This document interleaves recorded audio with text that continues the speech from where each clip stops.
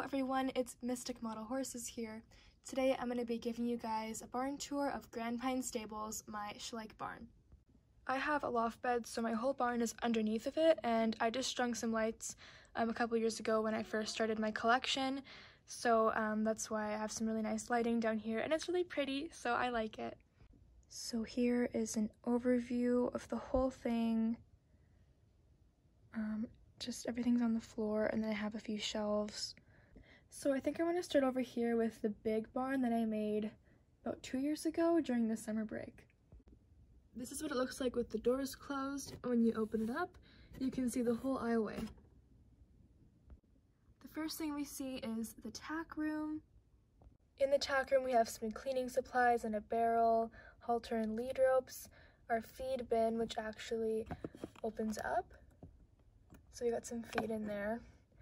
We have our first aid kit, our big barrel of horse feed, some cleaning supplies for tack, a bridle hook for cleaning, some hoof polish and saddle polish. It's kind of hard to film in here because I'm backwards right now, but we've got our saddle racks and our bridle hooks, a little stool for cleaning there. Outside of the tack room we have horse feed in a wheelbarrow and a pitchfork. Right across from the tack room we have Kate and Sky Dancer. As you can tell, they both really love the color blue. And beside Kate is her tack trunk. This is where she keeps all of her extra blankets and grooming stuff. Next to Kate and Sky Dancer, we have Cinders and Samantha. But most people just call her Sam. And this is her tack trunk. Then we just have an extra stall with some Western tack beside it. Over here we have Lisa and Shadow. This is Lisa's tack trunk. Next up we have Pearl. Her owner is Emily, but she is out riding her other horse right now. And this is Emily's tack trunk. Also, I forgot to mention that this whole big stable is kind of like the show horse stable where all of the advanced riders and their horses go. Outside we have a little snowman with some hay bales. Right in front of the show horse barn we have this beautiful house where Samantha and Kate live with their parents, Laura and Robert. In front of the house are some cute little trees along with this little chihuahua in the doghouse. And over here is where the people park when they come into the stable. And this is the original Grand Pine Stables sign. Oh, and this is our Christmas tree. I took it down earlier so I could film the show horse barn, but it's back up now and it's really cute. It has a little star and all the packages under the tree. Even though Christmas has come and gone, I still like to keep the packages out just because it looks nice. In the process of filming the show horse barn, I did knock over a lot of the setup, but I was able to put it back up almost the same as it was before. These are some of the accessories from the advent calendar this year. I think they're so cute. Here we have this really adorable miniature bridge. I cut out this light blue paper to make some ice. Emily and her horse Daisy are crossing the bridge, followed by Jessie and Flame. Behind everything we have the arena. There's a saddle on the fence along with some jumps. Molly the Cocker Spaniel is guarding the sheep. Then we have Mr. Squirrel sitting on some hay bales.